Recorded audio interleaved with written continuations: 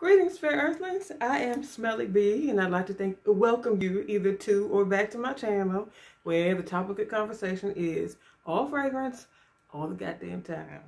And doing my housekeeping as usual, letting y'all know up front, I am not an expert. I'm not claiming to be. I ain't training to be. I'm not stomping with the big dogs. Everything I know is real sort of, elementary level, and it really just coming from my gut and how I experience things and how, me soliciting you all's feedback also, because I'm here to learn from you. I'm a baby in this, so don't look for no expertise over channel. All right, got that out of the way.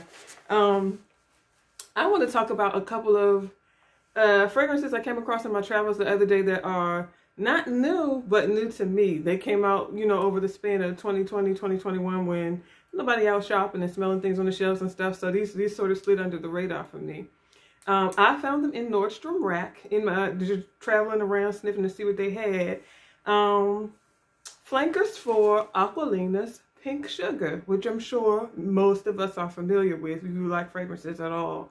I don't know what year Pink Sugar itself launched, but that's been around for some time. It's a staple in many people's fragrance wardrobe.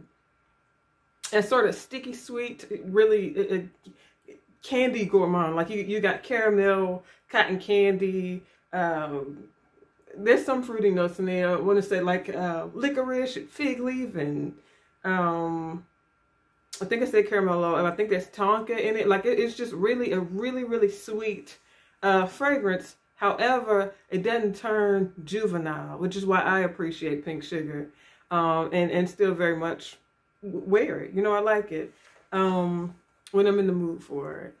But nevertheless, neither here nor there. There are flankers for it now, which I was just like, Pink Sugar, Red Velvet. When did this come out? The ones I came across, and I don't know if there are more, but Pink Sugar Berry Blast is one of them, which is a fruity floral gourmand. There's the Red Velvet, which I just mentioned, Pink Sugar Red Velvet, and then there's one Pink Sugar Creamy Sunshine that I didn't know what to expect from, but I will say I'm pleasantly surprised by what they've been able to do with at least the one of them. I'll go through them all. Okay, all right. Let me show you. So where do I start here? Let's start with the one that's the closest to, in my opinion, the normal, Big Mama Pink Sugar. It doesn't deviate much from it. That's the Pink Sugar Red Velvet. As far as notes go, it's got strawberry and bergamot in the top.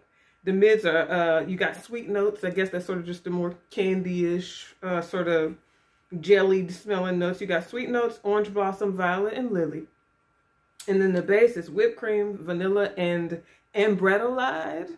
Child, I don't know. I don't know I don't know if it's a sort of molecular compound, one of those things. I don't know. It's, sort of a synthetic note. Look it up if you want to learn about it. I'm not in the business of the science. That's not where I am. That's outside my realm of, understanding. So look it up if you're curious about it. It's ambretolide, I believe is how you say it. This one for me is the closest to the regular old standard Pink Sugar, and I enjoy it. I will say for me, the way they come across, if Pink Sugar is a marshmallow, this is a toasted marshmallow. Does that make sense? And it's not that it's smoky at all. It's just, how when you cook sugar, you know what I mean? When it becomes candied and you get that it sort of caramelized aspect to it, where it's got a warmth to it, not necessarily a smoke.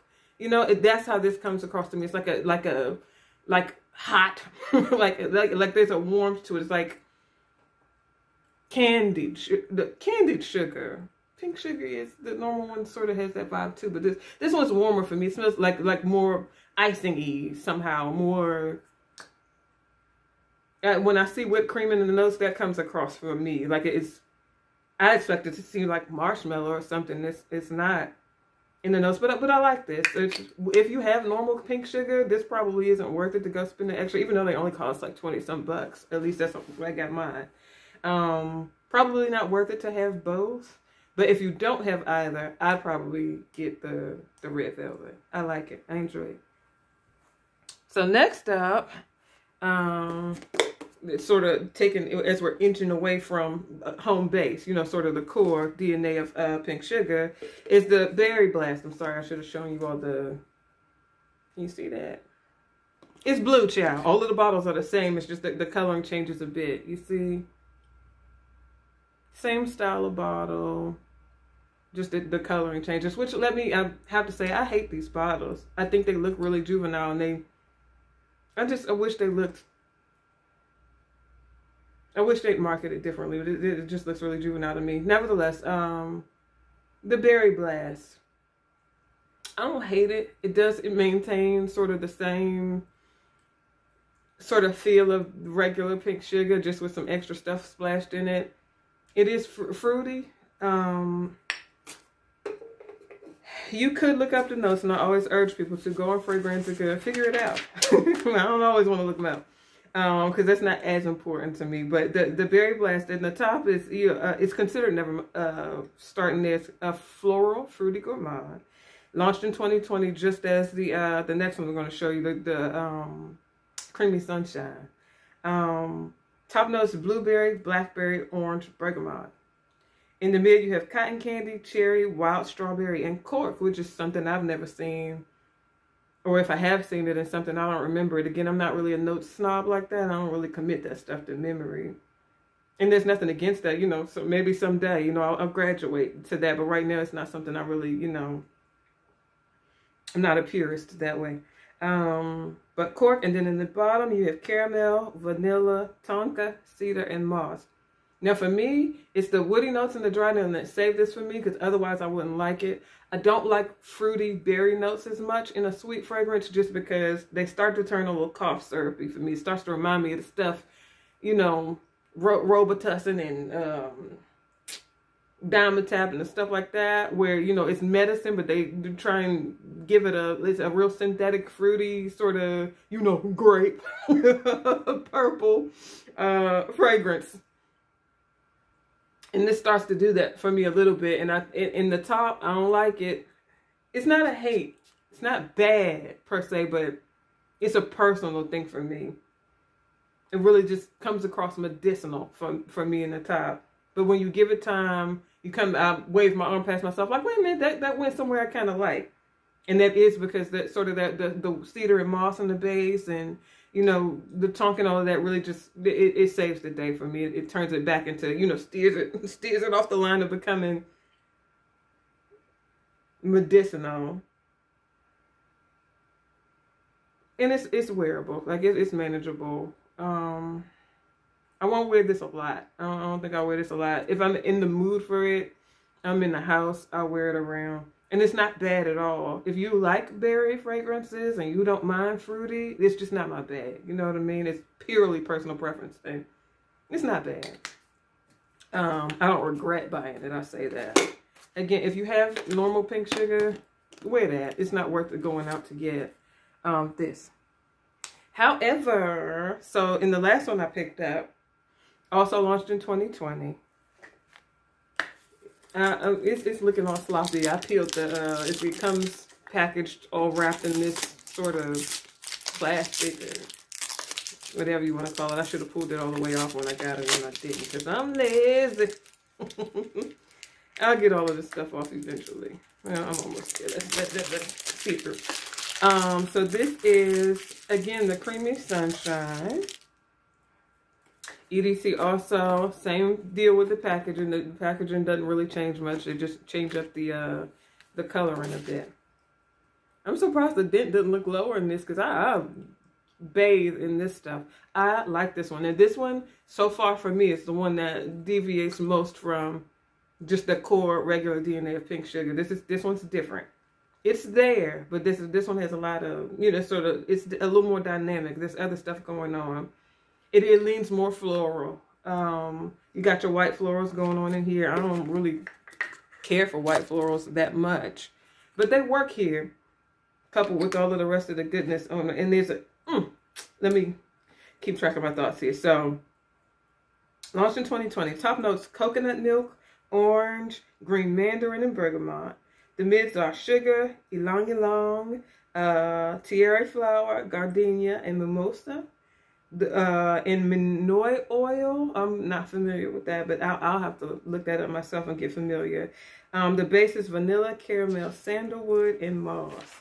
I like this one, and I think it's that coconut bit that's doing it for me. That's what's making the white florals manageable for me. I like this. So for me, I think it's a nostalgic thing. I'm funneling this through memories of being a little black girl and the stuff we used to use in our hair. Your Blue Magic hair grease, your Kimi oil, Hot 6 oil, stuff like that, where it's real sweet, but then it sort of has tropical notes going on. It's got that coconut thing, sometimes pineapple. This is that for me. This makes me think of black girl hair products. And if you're a black girl, you know what I mean. With the stuff like, I know I always grew up, especially with the I believe it was called Kimi oil, Kemi. I'll have to look that up. But in this little tiny oil thing, you only need a little bit for your hair, but it smells so good. And I always wished like that it was an actual fragrance. Like I wish they made lotion of this or some type of little body spray or something. This is close to that for me. I like it. It's got a warmth to it, but it's still, you know, the white florals give it where it's not too dense. It gives it some, it lifts some of the weight off of it. In a good way. I do enjoy the coconut aspect going on here. I think that's what's selling it for me altogether. And then it does keep its, you know, sort of the sweetness of your vanilla and tonka and all that good stuff going on in the bottom. I like this one. This one, however, if you have the normal pink sugar, pick this one up too. You know when I say this one is different enough from the normal one to go ahead and pick this one up also. I enjoy this quite a bit. I would say it's probably more spring, summer wear. Maybe even spring, summer nice, just because it is dense a bit still. It's still very sweet. But I wear what I want, when I want. The time of year doesn't really much affect that for me. I'm gonna wear this. I've been wearing it since I got it, and it's only been a couple weeks since I came across this. I really, really liked it. I'm gonna go ahead and give myself a little something now. I like this one. Yeah, I like this one a lot. Pink Sugar, Creamy Sunshine, 2020. The Berry Blast was 2020 also. And when did that Red Velvet? I forget when the release on that was. Oh, that was 2021. The Red Velvet was 2021. So I guess I'm not too late to the party, especially given pandemic and stuff. The way it's changed, you know, our ability to go out and come across things. But I'm happy I stumbled upon them. Check them out. If you come across them, give them a sniff. Get your nose on them, especially that Creamy Sunshine one. I do like that one quite a bit. If you have these and already know about them, let me know your opinions. How they come across to you. How do you experience them? When do you think it's appropriate to wear them? Are they worth getting if you already got normal pink sugar? Do you even like the normal pink sugar? All your feedback is welcome. If you want to point me to other things interested in, whatever you all have to say. Again, I'm here for the community. It's not to posture myself as an expert or to show off how many bottles I got, or, you know, how to flex on y'all. That's not this channel. It very much is a, you know, I'm low to the ground. I'm here to meet y'all. So talk to me, holla at me. Let me know how you feel in the comments. Say hey in the comments, whatever. Subscribe if you will. If you won't, child, I'm not judging. Until next time, I do hope you are well. Be well. Deuces.